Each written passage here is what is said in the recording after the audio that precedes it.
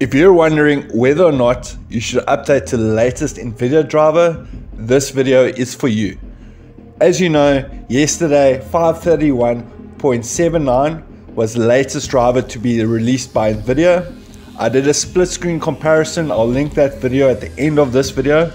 This video is to get an accurate representation of how the driver performs without recording software. So without further ado, sit down, strap in, let's go. So guys, I'm not going to beat around the bush. This is a damn good driver. So just to get started, all my games are tested at medium settings. Where FSR 2.0 or 2.1 was available, I used the quality setting. With the exception of Returnal, my computer's under-spec for Returnal, so I use low settings or the low settings preset with FSR set to balance. Everything else is medium on quality. And guys, please hear this. I test my games on single player games exclusively. I don't play multiplayer online shooter games. I don't like FPS games. So your mileage might vary if you do play multiplayer and online games. And then just furthermore, obviously I have a GTX 1650 in my laptop, so this specifically is tested for GTX. I know I watched somebody else's video where they compare the drivers. They have RTX card, and obviously RTX might perform slightly differently to GTX. So guys, for GTX, the latest driver is the tits, and I'll get to it. So for 531.68, that was the previous driver. Over 9 games, I added up my average FPS, and over 9 games, my average FPS total to 596. When I divide that by 9, my average FPS per game is 66.2. I do the same thing for the 1% lows, add up all the 1% lows, and then over 9 games, my 1% lows were 424. And then I divide that by 9, so my average 1% low per game is 47.11. And then to see the stability, I divide the 1% lows by the average FPS, and that gives me a stability of 71.12%. It wasn't a terrible driver, wasn't great. And then for the latest driver, which I'm very happy to say, Nvidia, you did your job. This driver is pretty good. In fact, it's pretty much the best driver this year. So for 531, did the same thing, added up all the average FPSs, got to a total FPS over 9 games of 598, and divide that by 9, and my average FPS per game is 66.44. So you can see the average FPS over these two drivers is very similar. Average FPS isn't really that important to work out driver performance. It's more the relationship of 1% lows to average FPS. The smaller the gap, the better the driver performs, obviously. I don't want to spoil that. So for my average FPS for 531.79, my average FPS per game is 66.44.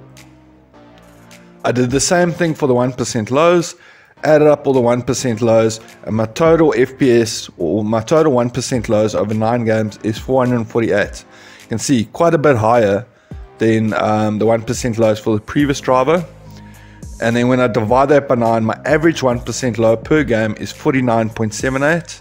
And then when I divide the 1% lows by the average FPS, it gives me a stability percentage for the driver of 74.92%, which is pretty freaking good if you consider the shit that Nvidia has been pushing out lately.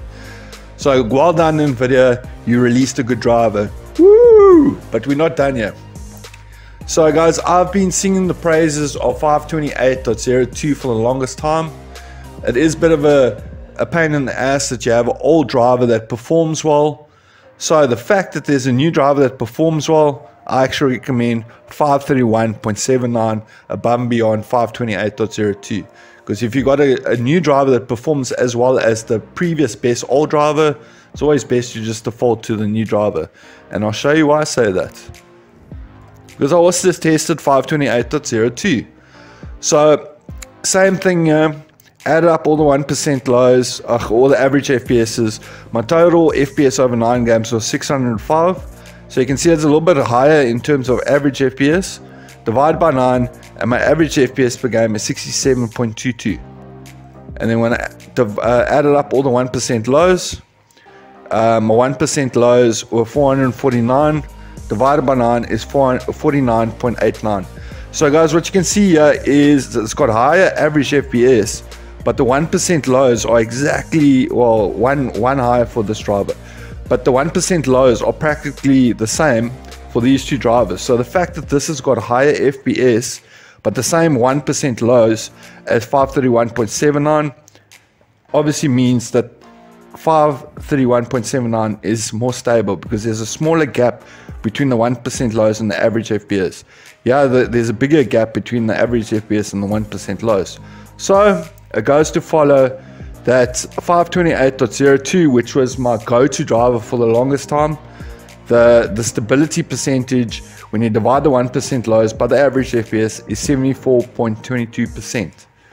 So it's not massively better, but it's 0.5% more stable. The latest driver is 0.5% more stable than 528.02. So guys, if you want my recommendation, update your Nvidia driver to the latest driver. It's the king, and it slayed the previous king, 528.02. So well done Nvidia. 531.79 is an awesome driver. Anyways guys, thank you so much for watching. If you have any questions, hit me up in the comment section. If you're still watching and you haven't subscribed as of yet, now's the time to do so. Guys, I'm going to be launching memberships, I think latest tomorrow. And the first level is going to be very entry-level membership perks. But the second level is going to give you access to my Discord server, which is 24/7 non-stop support. So be on the lookout for that. Other than that guys, thank you so much for watching. It's people like you. Cheers.